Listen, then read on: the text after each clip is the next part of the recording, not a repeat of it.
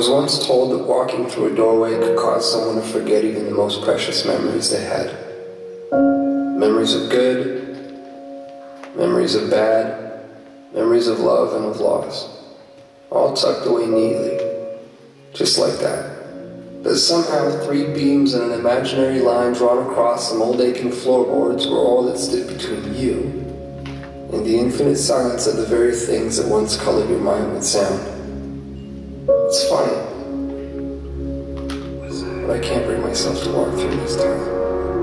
No matter how long it takes for my words to make their way through the vast. I was once told that the love I felt beating inside my chest was nothing more than my mind playing an unfair trick on my heart. And like a pair of dice dancing along the anyone's age, our fate playing out like pleasures of our sin decided. Just overlapping that even the cracks that drew their faults between the 2 opposing sides could not escape a fate that was always destined to be seized.